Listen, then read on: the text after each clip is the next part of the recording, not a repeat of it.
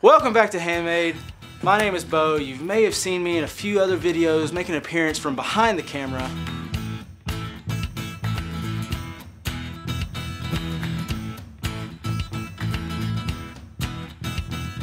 But today, I brought my real fiance into the studio. I'm Charity. I am an event stylist, and gosh, I don't know how he snagged me, but we are getting married in the fall.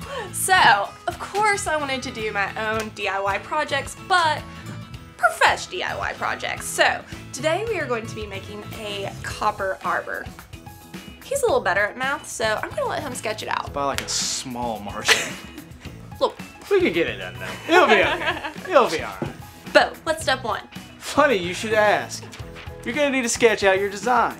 So our arbor is going to be about 7.5 feet tall, 5 feet wide, and about 2 feet in depth. I want to be able to put flowers on this for the wedding, so the crossbars are going to make this so much simpler. I also want to incorporate this into my garden after the wedding, so I think it gives it more the traditional trellis look as well. You can make your own design as simple or as complicated as you want, but here's what you'll need for this design.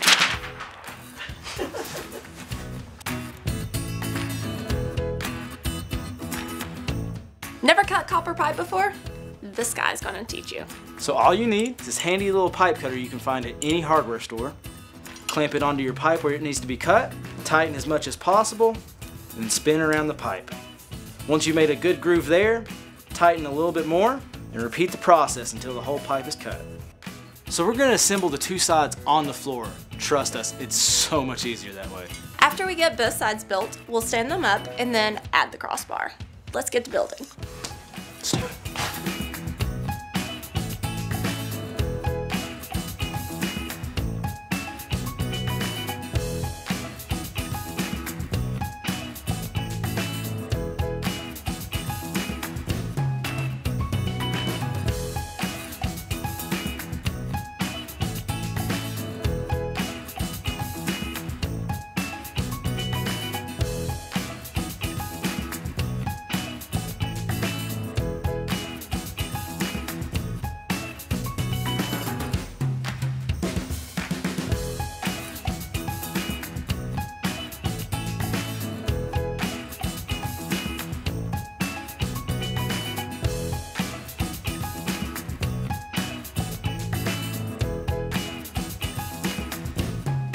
We got these bad boys glued together so they're nice and sturdy. But we're not gonna glue the crossbars so that we can transport this thing flat and save a lot more space. So this is really where teamwork comes in, because I'm gonna hold both of these in place and she's gonna hop up on the ladder and assemble the crossbars. On the wedding day, you will actually want to assemble this on site. But for the purposes of this video, we're just gonna go ahead and assemble it now. I decided not to glue my elbows to my crossbars because when I get on site, I want to be able to maneuver the actual arch. So you will use your 90-degree elbows to attach your crossbars.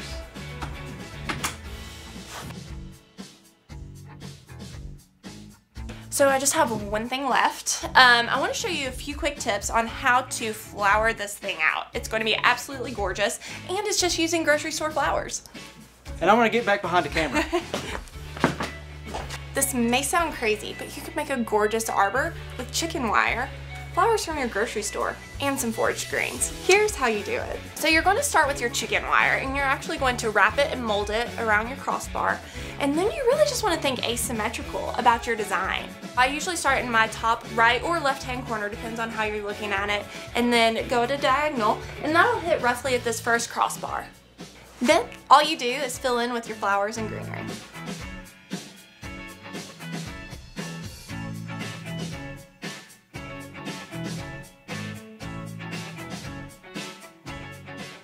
Had a blast building the arch with you guys. I just love how sleek and modern it's going to be at our wedding. I mean, when a wedding planner plans their own wedding, you kind of have to go all out. Is anyone out there getting married? What projects are you guys doing? Let me know in the comments below. Give us a like and subscribe. Oh, Beau, come say bye. Y'all, isn't he just the cutest? I'm marrying up. I really am. Bye, guys.